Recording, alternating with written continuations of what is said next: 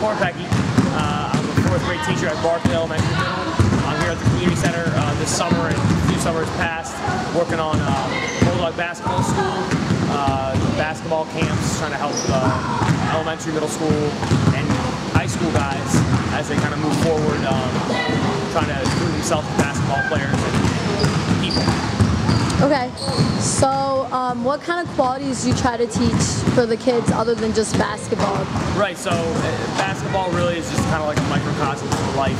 You know, you're trying to teach the kids how to be hardworking, determined, patient, and then kind of encouraging for their teammates. You know that great things don't really happen overnight. They don't really happen when the bright lights are on and everybody's watching. A lot of the things that happen, or a lot of the great things that kind of take place, it's hard work when no one else is really around. And it's just kind of instill those qualities in them so that they can kind of transfer them over the rest of their lives as far as business and school and all those kinds of things. Have a lot of kids been doing your basketball programs for a few years?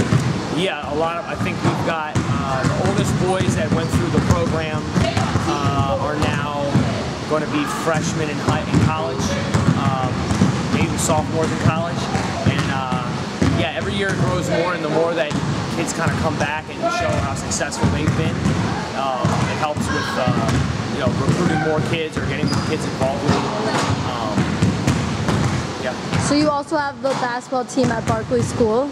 Yes. And I heard that they did really well last year. Yeah, they normally they're one of the Final Four teams in the city. We play in about a 35-40 team league on Thursdays, and then on Saturdays we'll play downtown at the Carmelo Center. And they've been in the championship games, and you know, the last few teams left for the last few years.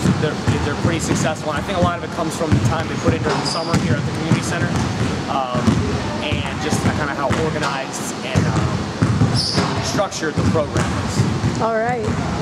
Well, thank you. You're welcome.